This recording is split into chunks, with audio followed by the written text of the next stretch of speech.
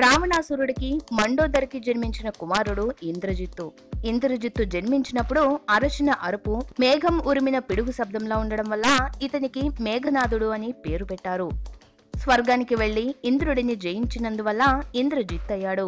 ఈ సందర్భంగా పరమేష్ఠి అనుగ్రహం వల్ల బ్రహ్మాస్త్రాన్ని సంపాదించాడు. రామ రావణుల యుద్ధ సమయంలో ఇంద్రజిత్తు చురుకైన పాత్రను పోషించాడు. ఇంద్రజిత్తు ఆ యుద్ధంలో రామలక్ష్మణులను నాగపాశంతో బంధించాడు. అయితే గరుడు వారిని నాగపాశం నుండి విడిపించాడు.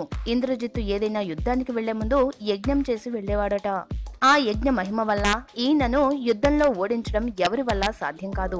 ఆ యజ్ఞాన్ని భంగం చేయడమే ఈయనను చంపడానికున్న ఏకైక మార్గమని గ్రహించిన లక్ష్మణుడు యజ్ఞానికి ఆటంకం కల్పించి ఇంద్రజిత్తు ధ్యానంలో ఉండగా హతమార్చుతాడు.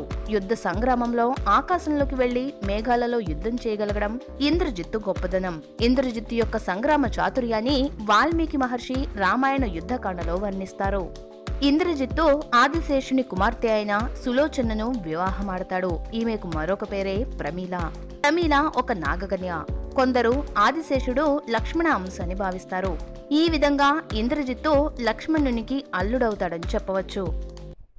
ఈ వీడియో గనుక మీకు నచ్చితే లైక్ చేయండి, మీ ఫ్రెండ్స్ కి షేర్ చేయండి. మరిన్ని ఇంట్రెస్టింగ్ అప్డేట్స్ కోసం మా ఛానల్ ని సబ్స్క్రైబ్ చేయడం మాత్రం మర్చిపోకండి.